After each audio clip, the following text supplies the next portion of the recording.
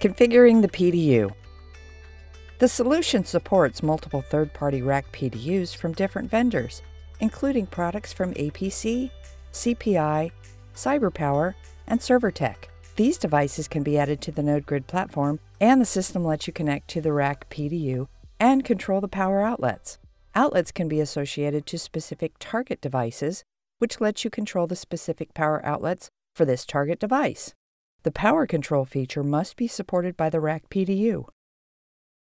After you log in as admin, at the top of the Nodegrid Manager, click Manage Devices and then click Add. Enter a name. Select the type of PDU manufacturer. Enter the IP address and the admin username and password.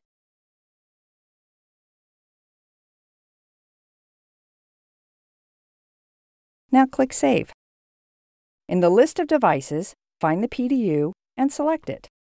Go to Management, select SNMP, and the version of the SNMP settings in your PDU. Click Save.